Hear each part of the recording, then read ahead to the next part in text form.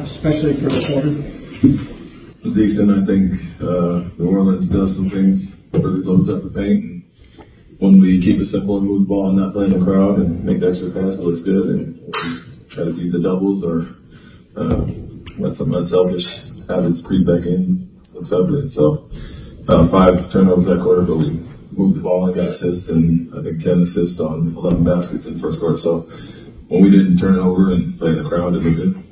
How comfortable does Reed look running the offense to you? He's fine. Whether it's on or off ball, I think, like I said, we can use it both ways, but picks it up very quickly, and it's the right read. Jalen had a lot of strong drives.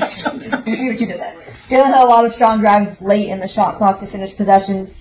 Just what are you seeing from him in that regard, and do you want him to be aggressive and go to the rim in those situations? Yeah, he's one of our best shot creators, obviously, and with him, a lot of those times it's a favorable matchup for him. At the end of the shot clock, they switched to a few, and we got some guys, and instead of bring up an extra defender, we just flatten it out and let it go to work. And so, regardless of what it is, he's always going to be confident scoring, but we said it all last year as well. He's one of our best shot creators, and when he's in attack mode and making the right play, whether it's drop-offs or attacking the basket, he looks good.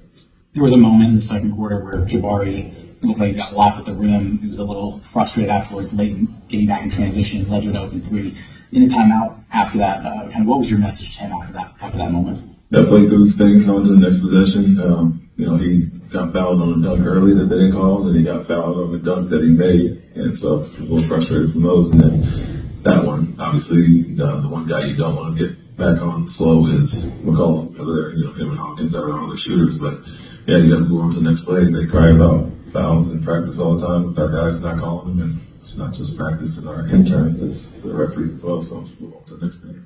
Can you talk a little bit about the benefit of having a player like Steven Adams can give you double-digit rebounds in such a short amount of time? Yeah, it's huge. 11 and 15 minutes and 3 offensive, and probably got other guys a lot of rebounds as well with all the bodies that they try to keep him off the glass. But that's what he's been throughout his career, and once he gets his legs back under him and play longer stints in those 5 minutes, those numbers will continue to go up. But super valuable with the extra positions he gets you, the screening, and all the little things that they don't show on the stat sheet. So very pleased with him, and just got to wrap him up in the right way, get his legs back under. Coach, what type of energy and aggressiveness does that second unit bring when you bring in Cam, when you bring it out in? How do they just change the trajectory of the game?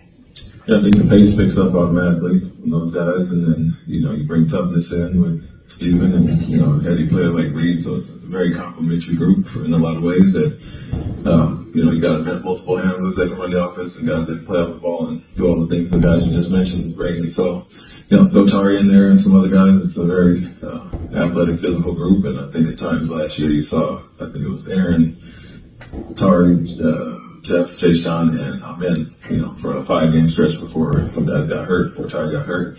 They were really dominant, with that 5-man group. And so, a lot of that carry over from those guys, replacing Jeff or somebody with Steve in that group, and doesn't have much drama.